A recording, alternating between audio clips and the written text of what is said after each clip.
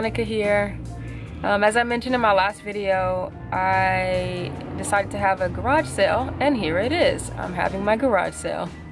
It's been going pretty well so far. I've made $50 and I've only been out here for 90 minutes, so that's kind of a big deal to me. It's amazing that I can make money selling some things that I don't want anymore. And so you can see the clothes in the back. Whatever I don't sell here, that's still pretty nice and that has been more gently worn.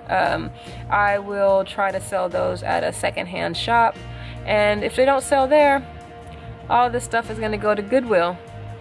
And I just want to say that this whole experience of like cleaning out my closet and doing this whole purging thing has been super freeing and super awesome.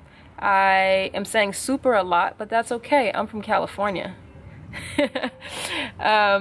And just in general, looking at the big picture, this whole process of relocating to Japan has been super empowering, and I'm so happy that I'm doing this and that I'm growing. Okay, so this video is gonna be super short. Clean out your closet and sell it. Bye.